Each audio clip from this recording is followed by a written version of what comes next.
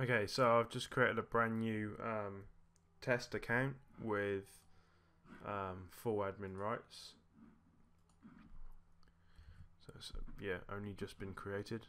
Start a new drawing using the default AutoCAD template.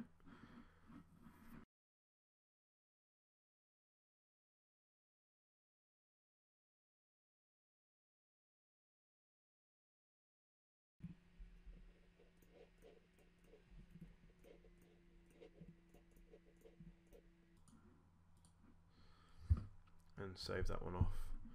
That will do. Right, I'll close the file just in case that has any impact, but I'll leave AutoCAD open. I'll do a drawing, but the same thing happens. We're in the sketch environment in a part as well. Draft view, AutoCAD, select the drawing.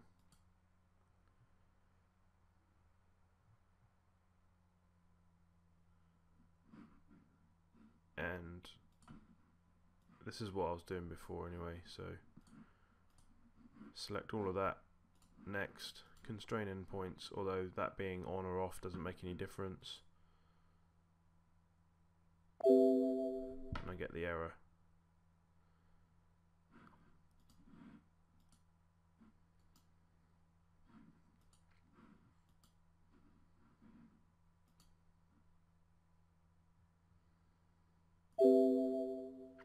Now the interesting thing is also when once that's happened, the DWG launcher actually switches over to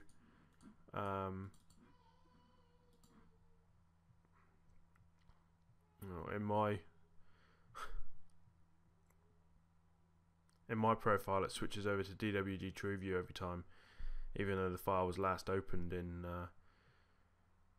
mechanical. So it's interesting actually that it's doing this in AutoCAD architecture.